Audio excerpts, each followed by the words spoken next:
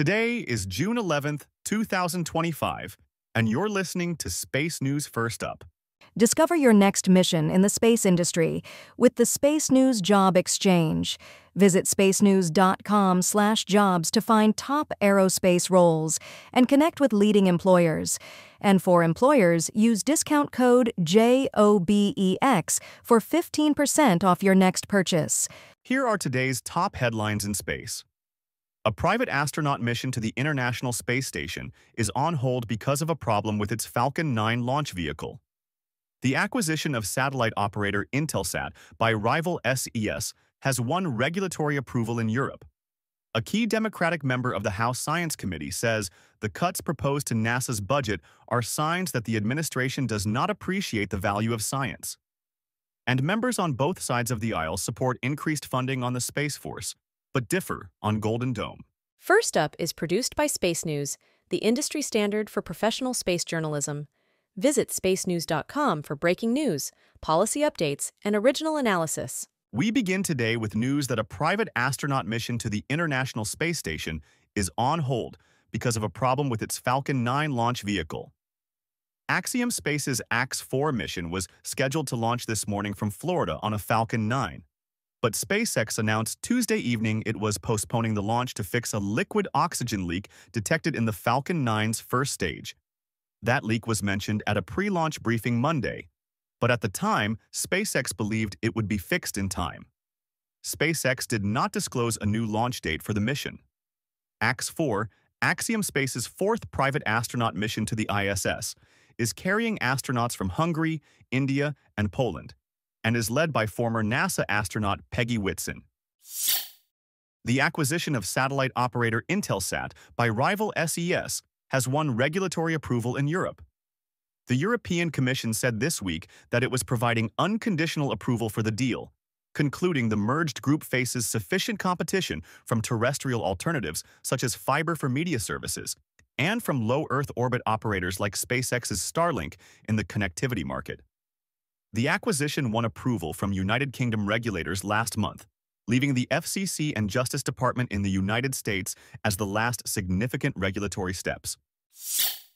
A key Democratic member of the House Science Committee says the cuts proposed to NASA's budget are signs that the administration does not appreciate the value of science. In an interview with Space News Tuesday, Representative George Whiteside's Democrat California, vice-ranking member of the House Science Committee, criticized the proposed cuts to NASA's budget overall, and to science programs in particular, calling them catastrophic. He also said he supported continuing the SLS and Orion programs beyond Artemis 3 while working on a bipartisan approach to a sustainable long-term exploration strategy. He called on the White House to select, and the Senate to confirm, a new NASA administrator nominee as soon as possible. Members on both sides of the aisle support increased funding on the Space Force, but differ on Golden Dome. At a Hudson Institute event Tuesday, Representative Jeff Crank, Republican Colorado, who serves on the House Armed Services Committee, said the administration's budget proposal for the Pentagon underinvested in space and endorsed efforts by House appropriators to add $2.7 billion to the Space Force.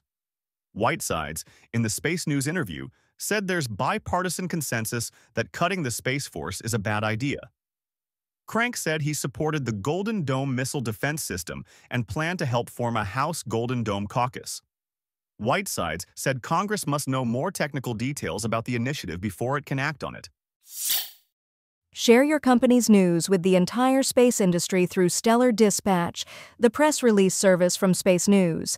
Learn more and use discount code SD2106 for 15% off when you submit yours at spacenews.com/stellardispatch. In other news, Spaceflight Now reports that SpaceX launched more Starlink satellites Tuesday. A Falcon 9 lifted off from Cape Canaveral at 9:05 a.m. Eastern and deployed 23 Starlink satellites, 13 with direct-to-cell payloads, on the Starlink 12-24 mission. SpaceX has now launched more than 270 Starlink satellites with direct-to-cell capabilities so far this year. Business Wire reports that Voyager Technologies is going public today. Trading of the company's stock, under the ticker symbol VOYG, will start this morning on the New York Stock Exchange. The company announced Tuesday it set an initial public offering price of $31 per share, above its earlier projected range of $26 to $29 per share, for gross proceeds of nearly $383 million. The company plans to use that funding to support strategic initiatives and for potential acquisitions. The Alaska Beacon reports that a sounding rocket range in Alaska is seeking to become a full-fledged spaceport. The University of Alaska's Geophysical Institute, which operates the Poker Flat Research Range north of Fairbanks, announced Tuesday a partnership with Alaska Aerospace Corporation. That agreement includes applying for an FAA spaceport license for Poker Flats, which today is used for launches of sounding rockets for research. That would allow the facility to launch larger rockets and host commercial missions. Alaska Aerospace operates launch facilities on Kodiak Island that have been used by several small launch vehicles. A new NASA space science mission has witnessed its first solar eruptions. NASA released Tuesday images of a coronal mass ejection observed by the Polarimeter to Unify the Corona and Heliosphere, or PUNCH mission. The images show that the four PUNCH spacecraft, launched in March, are working well as they drift in their orbits into their final formation. Once in those final orbits, the PUNCH spacecraft are designed to monitor space weather conditions in 3 dimensions in the inner solar system.